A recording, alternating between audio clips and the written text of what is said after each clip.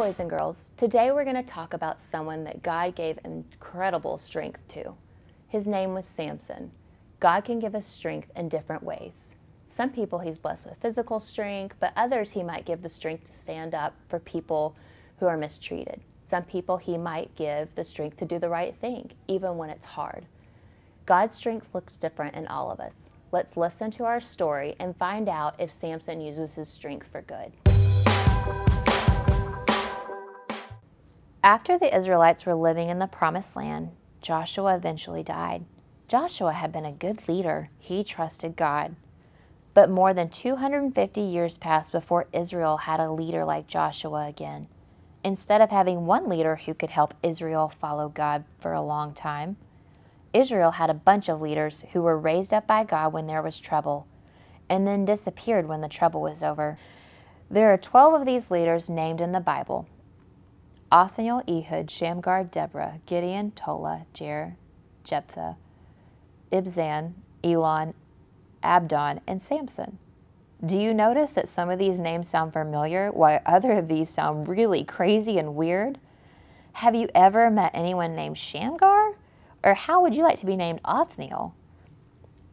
Deborah helped the Israelites when they were attacked by the Canaanites. Gideon helped the Israelites when they were attacked by the Midianites. Jephthah helped the Israelites when they were attacked by the Ammonites. And then there was Samson. You've probably heard of him. He's like the Incredible Hulk of the Bible. God made Samson really, really strong. So strong he beat Israelites' enemies, the Philistines, almost all by himself. He killed a lion and knocked down a temple with his bare hands. But like many of the judges, Samson wasn't very strong at actually following God. Samson wasn't just an ordinary Israelite. He was a Nazirite, which was a higher level of set apart for God, like ninja holy. To be a Nazirite, you couldn't ever drink wine, you couldn't touch a dead person or a dead animal, and get this, you couldn't ever cut your hair. You just had to let it grow and grow. Samson was really good at fighting the Philistines, but he was really bad at keeping his promise. Once Samson killed a bunch of Philistines, not with his bare hands, but with the jawbone of a donkey.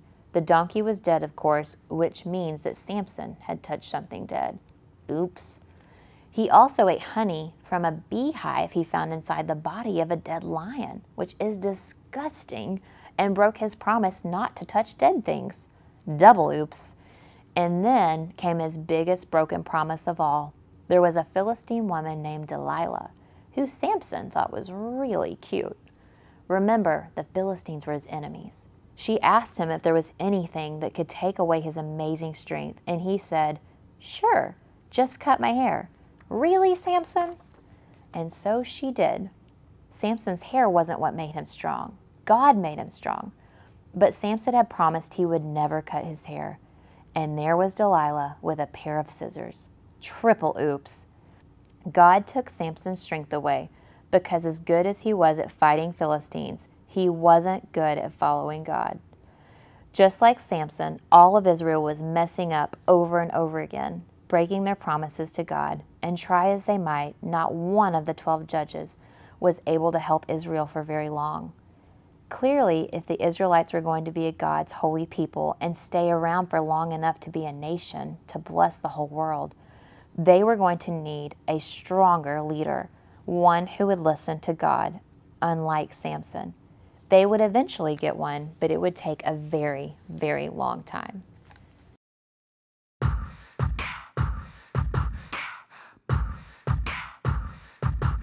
Hallelujah, hallelujah, hallelujah, hallelujah, praise ye the Lord. Hallelujah, hallelujah, hallelujah, hallelujah, praise ye the Lord. Praise ye the Lord, hallelujah, praise ye the Lord, hallelujah, praise ye the Lord, hallelujah, praise ye the Lord. Praise, what's that? It's a yippee-yahoo, way to go, God! Praise!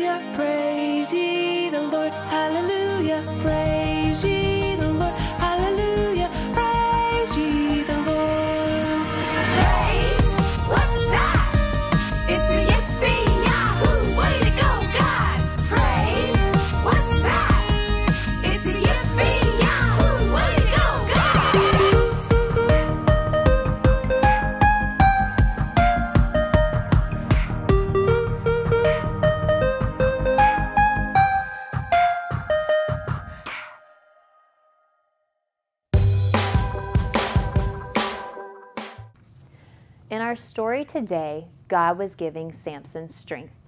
God gave Samson physical strength, which means he could lift really big things and he could protect other people, but he forgot to let God lead him.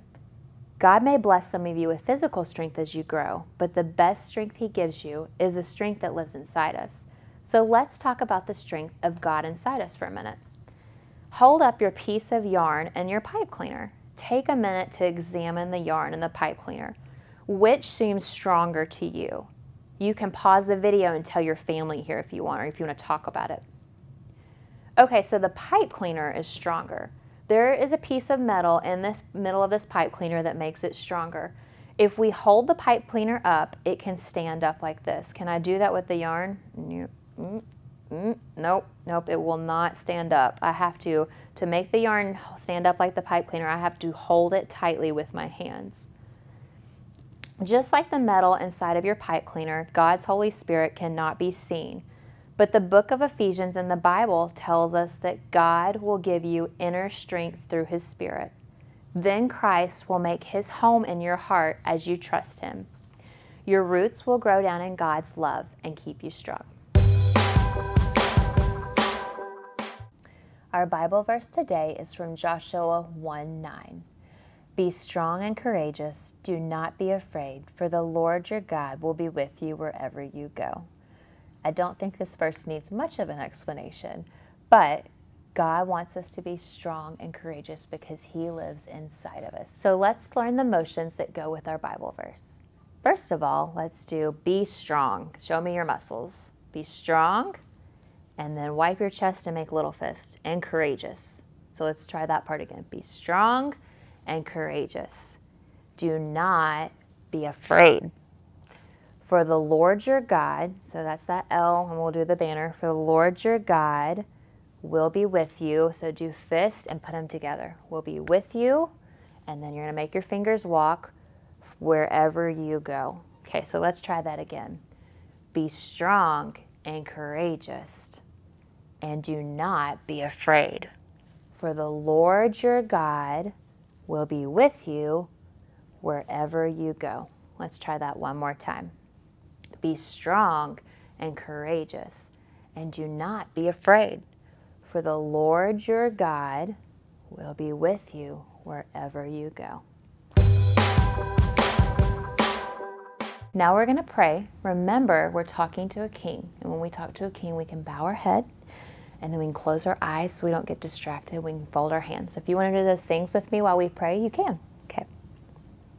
Dear God, thank you for the good leaders in our lives.